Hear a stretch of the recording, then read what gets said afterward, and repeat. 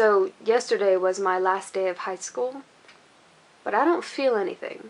Like, I'm not happy or sad, I'm just kind of cool. You know, whatever, graduating, never gonna see any of these people again. But I don't feel happy or sad or excited or worried or scared. I'm just euphoric. It's just kind of a thing that's happening. I don't really know what that means. I gotta go get ready. I'm about to go to a senior breakfast, and I think it's a little bit ridiculous. They are literally forcing us to go have breakfast with people we don't like. It's a lot like the senior picnic. It's a mandatory event in which they are trying to force you to have fun. It's not fun, but I guess it's free food. Except I don't like eating in front of people. Am I the only one that has almost a legit phobia? I will have severe anxiety about eating in front of other people. It's just, eating is such a weird thing, and people are weird, and you mush them together, and it's just like, what are we doing? We have to talk, and we have to eat. After that, are we sit in silence, and it's weird, or we talk too much and don't eat, and that's weird, and I'm a wreck of a human being. Anyways, gotta go do that, and then we gotta do some sort of awful slideshow thing, and then practice graduating. Joy. If you can't tell, I'm being a little bit pessimistic today. I don't know why, I woke up and I was like, ugh, today. So, that's what's happening.